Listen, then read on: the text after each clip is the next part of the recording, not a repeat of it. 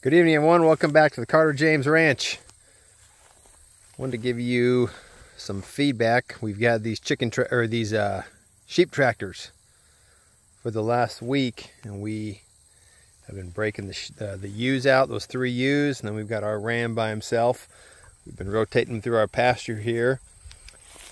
I want to show you. So this is a honey locust tree.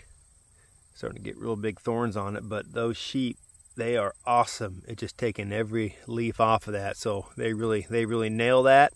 And so far I've been real happy with how these tractors have worked. Obviously this kind of ground, I don't know if you can see, we've got kind of a high spot over here where the ram is, and it dips down and then goes up again. These tractors will move through here. Sometimes they'll get high centered, but like right now we got the ewes right here in the bottom here, and on flat ground we'll get 6 inches of clearance on the bottom. And here we've got a little more than 6 inches of clearance. So it was funny the other day, the ram was on some uneven ground, and I forgot to put up Coda's little shade spot. So I came and Coda had actually gone underneath and had gotten up underneath the shade there. So, you know, I was a little nervous at first. I didn't know, nervous is not the right word. I didn't know how the ram would respond to being isolated by himself, but he's in close proximity, so he's been fine. I also didn't know if Coda would get kind of squirrely with not having direct access to the sheep, but you know, Coda was in with the ram the other day. He was just kind of sitting in there, and he actually just sits over here. I actually just brought this piece of plywood up over here and leaned it up against so Coda would have some shade outside. We actually typically, we have his kennel that's sitting way over there, and I just haven't brought it over here. I usually get his kennel so he can go in there, and then I put that piece of plywood on top so he's got shade right in the middle of the day. He can go up underneath it. But really pretty happy with how the tractors have operated. They're simple to push.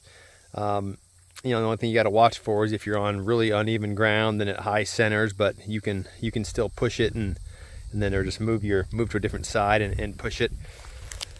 But moving it twice a day, especially these ewes, I move the ewes twice a day, and I just move the ram along with it. But the ewes really hit this ground, hit this grass, and they're grazing it pretty good. I do know with sheep, if you leave them in one spot too long, they will take it down to nothing. But real happy with what they're doing. I'm getting ready to move them into this area where we've got all of these little bushes growing up, and I know they will just tag some of that. They've already started eating it, but they're doing a good job of nibbling everything down. Been noticing they have been going through quite a bit more mineral. Get them some more mineral, and they've been drinking down their 5-gallon bucket of water. So we're not getting as great of grazing over here with the ram. Obviously this is more grass than what he can really nibble down in a day, but I've kind of come to it that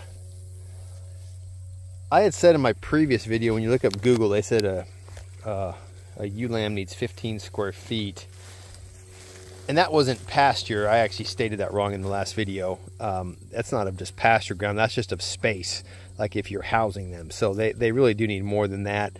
Again, I move this twice a day, in the morning and at night, pretty much when I feed Coda, just so that we're not overgrazing. But you know, this pen would be great for, you know, probably 4 to 6 sheep. I guess you could probably have more of them in here depending on how good your grass is, and as long as you keep them moving. But yeah, you wouldn't want to have, you know, 5 to 10 sheep in here for a day or two. I mean, they would just take everything down to nothing. But you know, one thing I am disappointed in our pasture here, you see this plant right here, this is broomsedge.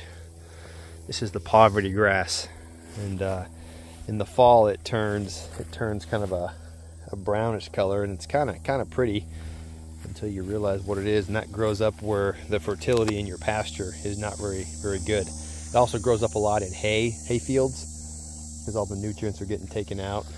And over here we've got more. See, we want to get more of this with these seeds coming on. You know, we can spread those, but you know, we've got a bunch of broomsedge coming in over here. So what's interesting is we had run our meat birds actually right right through here, and actually a lot of where all this other leafy stuff has come up. We ran 2 batches of meat birds through right on this ridge and then down into this slope right down in here. So that's interesting. We don't see actually I don't see any broomsedge coming up in here, but we do have this stuff coming up. Now we've got the sheep running through here. I don't know if cattle would eat that, but the sheep really light that up. So so we've just been using this poultry netting. This is actually sheep netting right here. This is poultry netting. Just we've had a lot of poultry netting in the past. So it's been working well with the sheep and with Coda. Coda hasn't tried to get out. He's not trying to get out. He doesn't want to roam. He's a pretty good dog outside of playing with the sheep a little bit. Hey Coda. You know, he is getting a lot more friendly, walking by me slower. At some point I'm going to be able to pet him. I just don't know when that day will be. I'm not pushing it too hard, but he's coming around. I've uploaded a couple shorts of him kind of running around. He gets kind of excited. Yeah, he hangs out just over here with the sheep, and seems like he's doing well.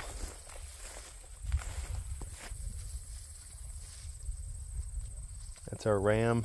He's looking nice and healthy, looking thick. He's got a good sized scrotum on him, so I'm looking forward to he'll be in here. So here we are, September 1st. He'll be in here September, October, and so in November. So we'll turn him back into the ewes December 1st. So hopefully we can get them pregnant, and we'll be looking for lambs to come back May 1st. So we'll just keep moving them out the pasture on this flat ground here. Let them nibble it down, put down the fertility, and keep going. But the pasture's looking really well. We've had a little bit of rain, a couple rainstorms here and there, but the temperatures are definitely starting to cool. We're still getting up to about upper 80s, but yesterday morning we were at 59 degrees in the morning, so it's definitely cooling off. We're getting good amounts of dew in the morning, which we'll take it. So fall is coming around the corner. So just move them. They eat real aggressively when I first move them. If you had 5 or 6 of them in here, it'd be a race for who's eating what. So they're definitely doing well. See, I told you, see that plant right there? That plant right there, they've already nailed that, and they'll take all those leaves off those stems.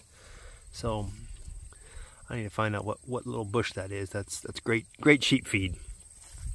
But so far I'm really happy with these sheep tractors. They are proven to be a great tool.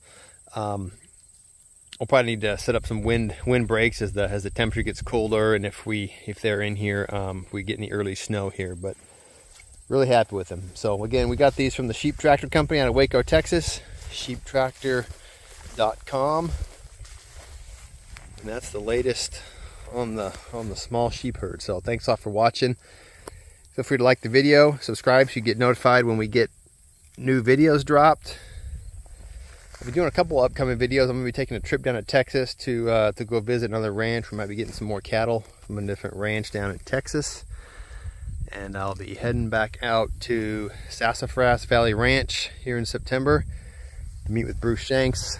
I'm going to be talking about getting a South Pole bull, as we're going to be having some more heifers coming to the ranch this fall. So thanks for watching, guys. Have a great day.